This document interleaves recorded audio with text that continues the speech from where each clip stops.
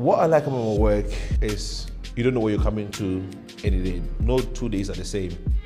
So you can come into a perfectly wonderful day with no issues. Within an hour or two, everything might change.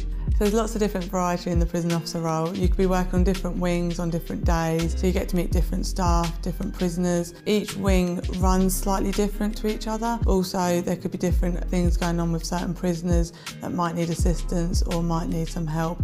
There's lots of different tasks and responsibilities for a prison officer. So the basics are running the regime day to day, making sure everyone's had meds, had food and gets out for exercise, gets time out of cell. But there's lots of different responsibilities you could take on for the day. So you could be taking a prisoner out to hospital, you could be supervising education, you could be supervising visits to make sure we maintain family ties.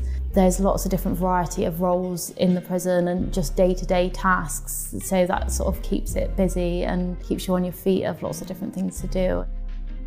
There are lots of routes in the prison service to specialise. The prison service is like a community on its own, so there's searching avenues, there's teaching avenues, there's working with the dogs, there's progression obviously towards governor grades through the ranks. There's so many different options available within the one service. It's not all about tenure, it's about showing the right attributes for the role that you're applying for. Your senior officers or your custodial managers will help you with a development plan to move on upwards the correct way.